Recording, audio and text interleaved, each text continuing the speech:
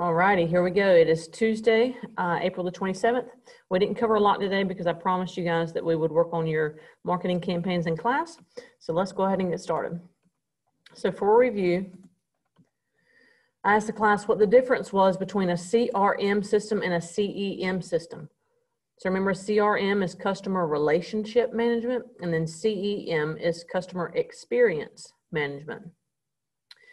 So if you remember from class, CRM is when you try to find out as much as you can about the customer, their buying habits, their family, where they live, their demographics, whether they're married, if they have kids, and then you're documenting those details into a database. That way, the next time you talk to a customer or the customer comes in contact with your brand at any touch point, you've got a record of all their buying history and how you can best support them. Remember, if somebody already has a service or a product, you don't want to try to sell them the exact same product or service over and over again. Also, you're documenting to see how often you're contacting that customer. So if I've received a phone call about a product today and I didn't answer, you might want to wait a few days before you try to contact me again. Also, if I'm not answering phone calls, you might want to send me a text or an email. So a CRM system is just a way to keep in contact with how many times your customer is seeing or coming in contact with your brand. Now, CEM, Customer Experience Management, is from the customer's viewpoint. So how does the customer feel when they come in contact with your brand? So remember, this is finding out the image of your company in your customer's mind. So do they feel like that the lines are too long in your drive-through? We talked about that yesterday with Zaxby's and Chick-fil-A. Do they feel like that somebody needs to greet them a little bit more pleasantly at the door? How was the customer service? So you're finding out ways, whether it's verbally, by surveys, by emails, you're finding out how your customer views your company overall. So this is from your customer's viewpoint. So after we reviewed that, we looked at common CRM practices. So these are things that are taught to your employees about CRM. So all employees need to be trained on your CRM system. This is one of the primary practices of customer relationship management. Your employees will not know how to run the system unless you train them on it and train them in how to use it. Now, this system empowers employees to be able to make decisions relating to your customer. So you don't want to micromanage your employees. You want to put them in charge of their own set of tasks and their own duties and give them the freedom to make those decisions. So a CRM system just helps to organize all your customer information.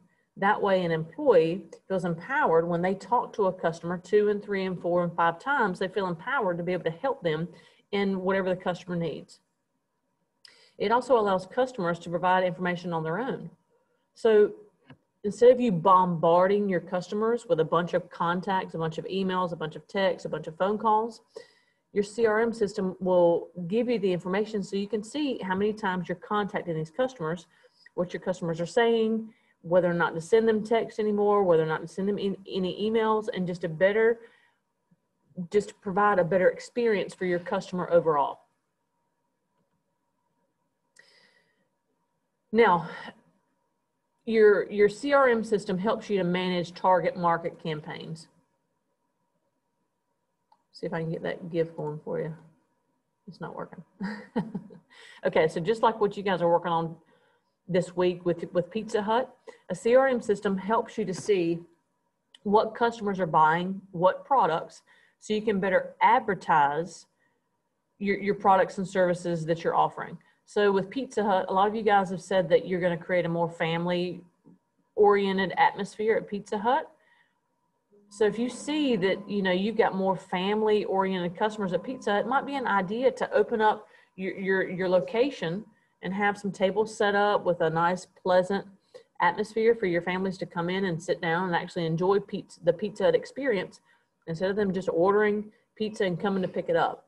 So CRM helps you to manage target market campaigns. It also helps you to manage sales leads. So if you've noticed that a customer has contacted your company, but maybe they haven't bought your product or service yet, it can help you to see that. And then you can better advertise your product to those clients. It also helps you to manage customer service. So if you've contacted a customer 2 times or 3 times, it helps you to see that so you can better serve them. And it also helps you to manage customer complaints. So if a customer calls in or they email you with a complaint about your product, then you document that, and then you can better help your customers so they'll be happy with your product and your company overall, and then they'll actually talk positively about your company instead of losing sales. So that's what we discussed today. Be sure to go into Canvas and do your exit ticket, and then the rest of the class period was used to work on your marketing campaigns. I'll see you tomorrow.